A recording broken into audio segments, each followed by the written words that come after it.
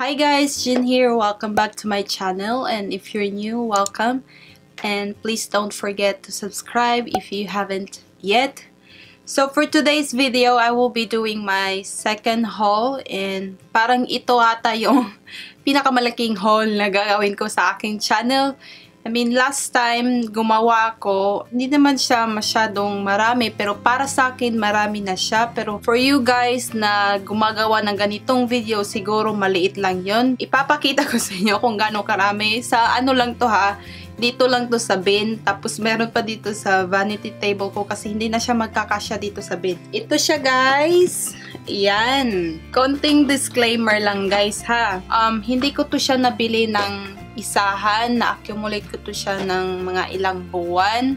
Mostly dito nung last year pa, tapos yung iba ngayon. Hindi ko to ginagawa para magyabang. Ginagawa ko to para sa sa content ng channel ko. So, ayun na, magsisimula na tayo kasi marami-rami to, gagabihin tayo. So, sisimulan natin dito sa malaking box dito. Meron ako ditong LA Colors Dashing Money Manicure Set with Nail Dryer. Ito siya. Sorry naman po, hindi nakita. Alam nyo guys, ang gusto ko lang sana dito is yung nail dryer. Kaso, hindi ko naman siya mabibili ng isa lang. Meron akong nail dryer pero pang siya, pang gel polish. Rinay ko siyang gamitin nung regular na nail polish lang. Hindi siya masyadong nagdra-dry kasi pang gel lang talaga siya. For now, wala akong nail polish sa kamay ko kasi last year, nag-try ako nung acrylic, tapos yung powder dipping ba yun? Yung i-dip lang instead of nail polish, yung ganon i-paint nila. Powder siya na may kulay na i-dip mo lang yung fingers mo, tapos meron na ganon, meron ka ng kulay, ganon. Simula nung nag-try ako ng acrylic, yung pagtanggal nila, yung kuko ko naging manipis, tapos hindi na siya smooth, meron na siyang, lubak-lubak. Ganon. Kaya pinagpahinga ko muna siya bago ako magpipaint ng nails ko ulit. So next we have is LA Colors Intensify Mascara Black Mascara Set. So 5 pieces siya guys. Ayan. Di ko pa to siya nagamit. Maganda sana siya kasi maliliit lang siya. Maganda siya pang travel kasi alam mo yun yung size niya pang maliit. Di ko pa siya na-try kung maganda ba. Sana okay pa to kasi nung last year pa to eh. Ito 5.99. Ayan. So next we have, ito siya guys, Eco Tools Limited Edition Anniversary Collection. So you can see wala na dito yung brushes kasi ginamit ko na, but I will flash a picture right here kung ano yung itsura ng mga brushes. Nabili ko pala to siya sa Marshalls ng 7.99. Kagaya nga nung previous haul ko guys, sinabi ko sa inyo na yung Marshall tsaka TJ Maxx, meron silang mga high-end product or drugstore product na ang mumura lang. So kung may time kayo o may malapit sa inyo na TJ Maxx or Marshall, check nyo guys. Next we have this Real Techniques eye starter set.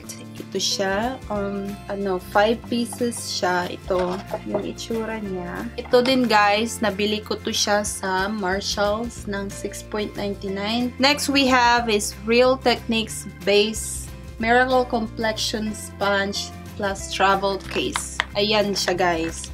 Matagal-tagal na akong naghahanap ng travel case para sa sa beauty sponge ko. Kasi, so meron ako nung beauty blender last year. Kaso, kailangan kong itapon guys. Sayang nga eh, kasi $20. Ang mahal-mahal. Tapos, ang bago-bago, parang nagamit ko lang yun ng ilang beses. Tapos, nung pumunta kasi kami ng Florida, alam mo yun, yung basa yung sponge. Tapos, nakalimutan mong ilabas. So, nagmo-mold siya guys. Kaya nga, it sounds gross. So, nagmo-mold siya. So, ayun, nasasayangan ako sa $20 ko kasi first time ko yung bumili ng beauty sponge. Tapos, after ko siyang gamitin ng ilang gamit lang, kailangan ko na siyang itapon. Ito siya, nabili ko ata to sa Walgreens. So, next we have this Flawless Blend Urban Studios Ultimate Blending Sponge. Ayan siya. Dalawa to guys. Yung isa, ginamit ko kanina pang blend ng foundation ko ngayon. Ito yung ginamit ko na, kaya nga madumi kasi ginamit ko to.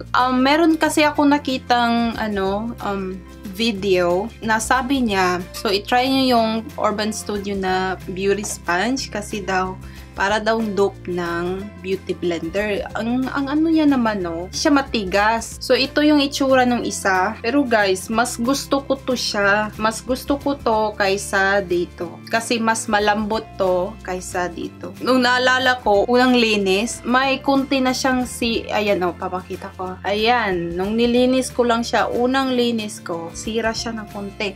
Pero ito, ilang beses ko na tong nilinis, hindi talaga tapos ang lambot-lambot pa niya. I-try nyo kung pupunta kayo ng Marshall. Nabili ko to sa Marshall ng 3.99. Sabi nga niya, try daw kasi daw parang dupe daw ng beauty blender. Pero ewan ko talaga kasi nga, meron nga akong beauty blender pero di ko na maalala kung ano ba talaga, pareha nga ba sila ng application. So next, we have Real Techniques Finish Stippling Brush. Ito, nabili ko to siya sa Walmart ng $5. Parang naka-sale ata siya. Yung inuna ko lang talaga itong nandito sa purple na bin, tapos yung susunod is dito. Itong nandito sa lamesa ko. Hindi na talaga to in order. So next, we have Color Pop, and last year ata yun nung na-place ako ng orders kasi yung paborito kong YouTuber guys, siya, ito, meron siyang collaboration sa Color Pop. Tapos, ito yung palette. Ayan siya, guys. Ang ganda, diba? Packaging pa lang, pack na pack. So, titingnan natin kung itsura sa loob. Kung ano yung packaging niya sa labas, guys, ganun din yung palette. Ayan. Ito yung itsura ng palette, guys. Oh, look, guys. Isn't it pretty? So, ayan. Gustong-gusto ko talaga tong palette na to. Tapos, sa likod, nandito yung mga pangalan ng shades. Tapos, yung ibang binili ko sa Color Pop is itong Color Pop Press Powder. Ito yung highlight na Here Kitty Kitty. Ayan. Ang nakakaano lang dito kasi yung pangalan niya, nandito sa likod ng pan na to. Kasi nung pagdating nito guys, wala to sa pan. Naka-separate siya na dito. Dito, nakalagay siya dito. Ayan. Tapos ikaw na mismo yung mag-stick ng pan dito sa compact. Pangalan ng shade andun sa likod nitong pan. Next, I have the Color Pop Press Powder as well, and ito yung bronzer. Paarte yata to, paarte. As in P-A-A-R-T-Y, party, pero ang daming A. So next, we have itong e.l.f. Brush Cleanser White. Nabili ko to siya sa Target ng 1.50 and it was $3.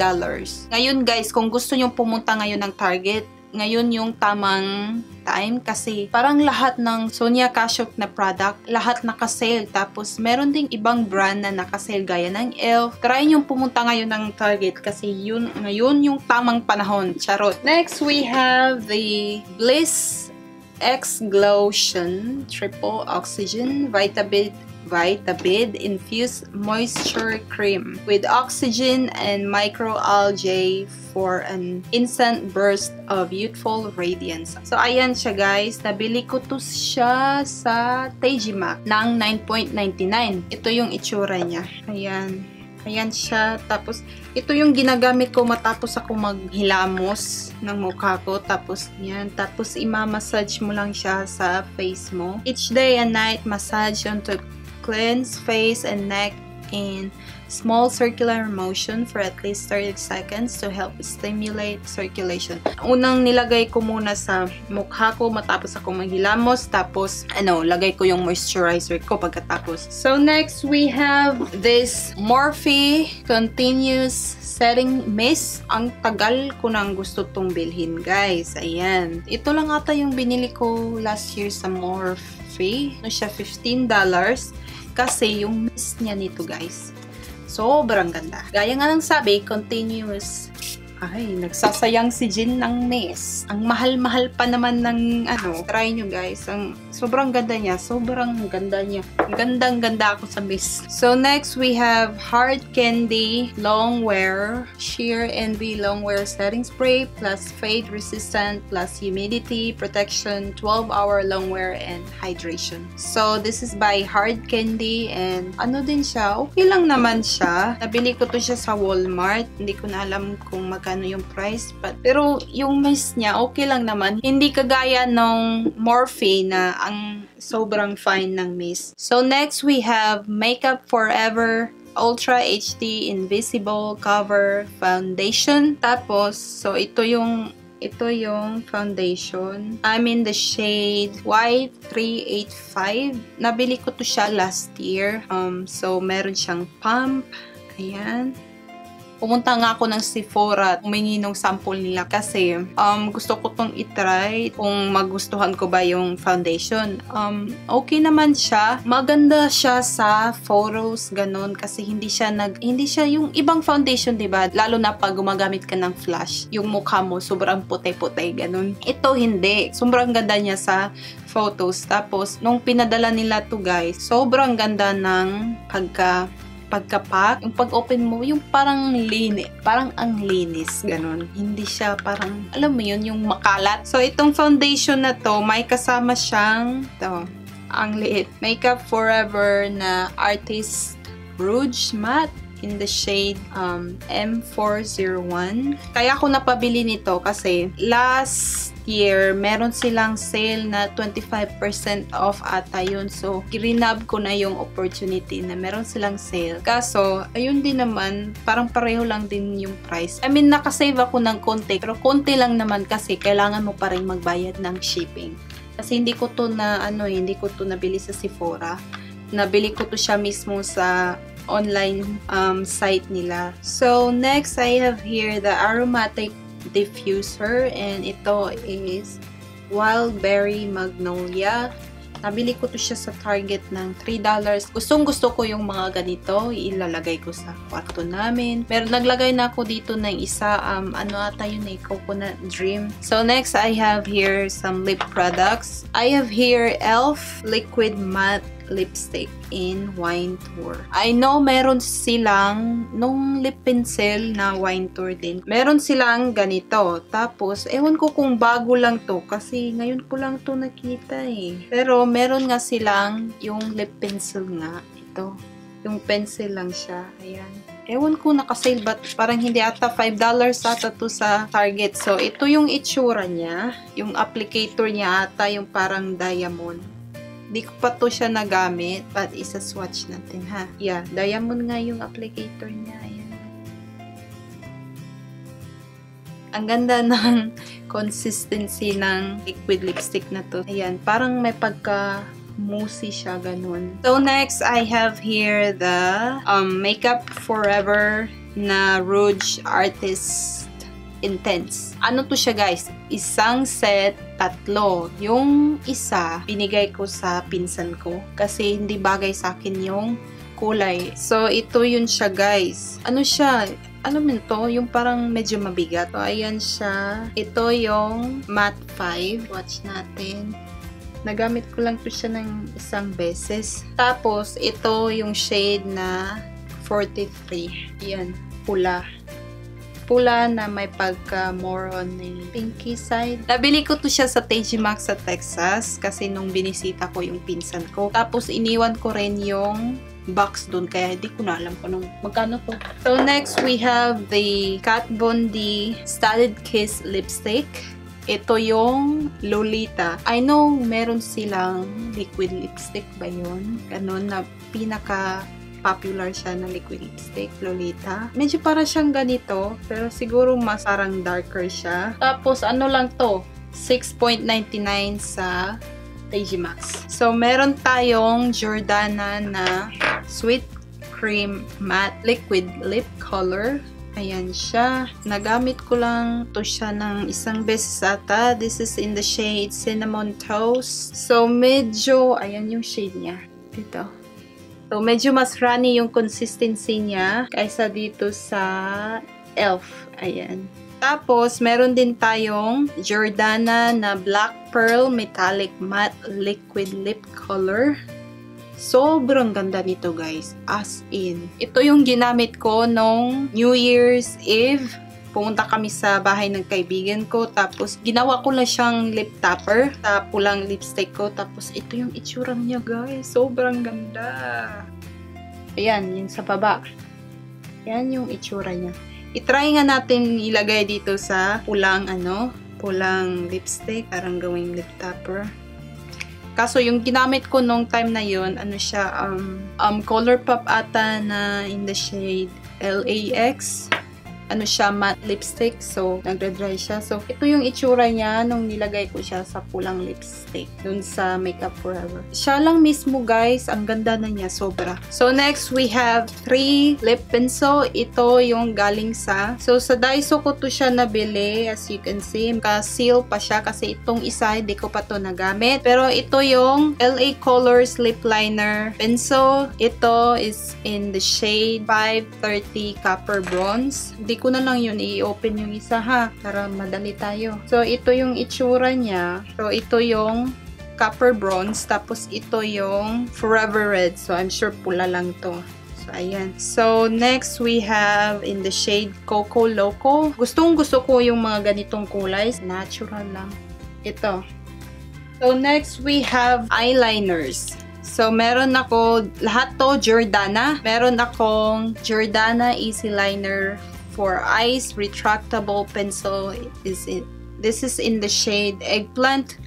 Maganda nga to guys kasi retractable siya. Kaya hindi mo na siya kailangang i-sharpen pa. So, tapos ang ganda niya guys. Parang, ewan ko magkano to. Parang $1 something ng ata to or 2. Pero sobrang pigmented niya. Tapos ang creamy din. Tapos next we have ito for the eyes. This is in the shade Sea Green. Ito siya guys, may konting sheen. So yan yung Sea Green. Yung hindi siya flat na pagka-green. May sheen siya. Tapos, meron tayong dalawa dito na hindi ko pa nabuksan. So, this is in the shade Coffee Bean. Ayan. So, I'm sure medyo brown lang siya. Di ko nabubuksan.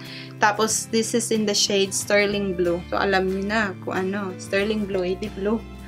This is the Pro Brow Pomade by Ardell. This is in the shade Dark Brown. I-insert ko na lang yung picture ng product kasi hanapin ko pa. Ewan ko kung saan ko nalagay. Siguro dun isa sa mga makeup bags ko na ginagamit ko pag nagtra-travel kami. So next we have here the face by Garnier. I don't know how to pronounce this. But this is their Fructis Smoothing Treat 1-minute hair mask plus avocado extract. Tapos, meron din akong banana extract. Tapos, meron din akong papaya extract. So, ito yung banana. Yung ginagamit ko ngayon is yung coconut na parang nourishing ata yun. So, yung banana is strengthening. Tapos, yung papaya is damage repair. Tapos, ito siya is smoothing. Ito yung avocado.